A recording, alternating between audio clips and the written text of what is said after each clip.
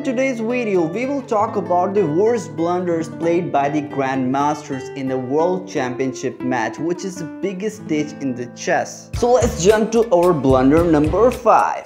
This insane blunder happened in the 1987 World Championship match between two legendary world champions Anatoly Karpov and Garry Kasparov.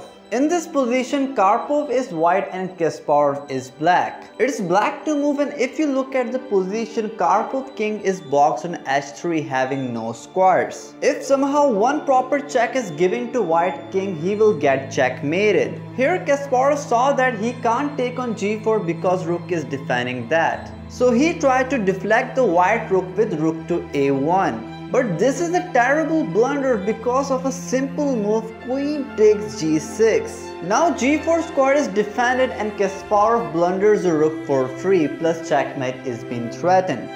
If you think that was the worst blunder you saw, then let's jump to blunder number 4.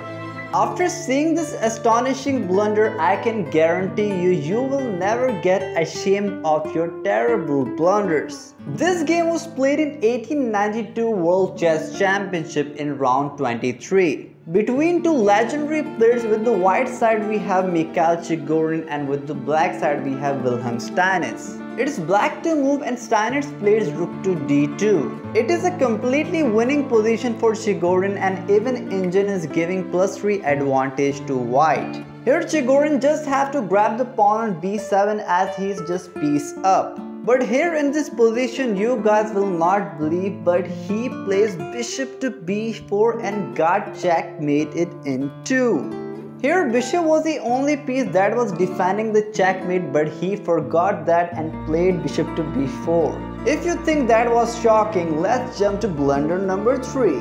This blunder made the chess headline for the long time. This position occurred in the 1978 World Chess Championship round 17 between two legendary players Viktor Krochnoi versus Anatoly Karpov. Here Krochnoi is white and Karpov is black.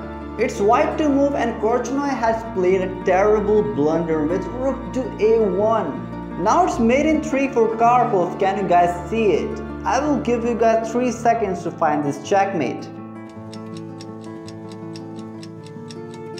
So it starts with a brilliant knight sacrifice on f3. Now if you accept the knight, rook to g6 followed by knight to f2 is a checkmate.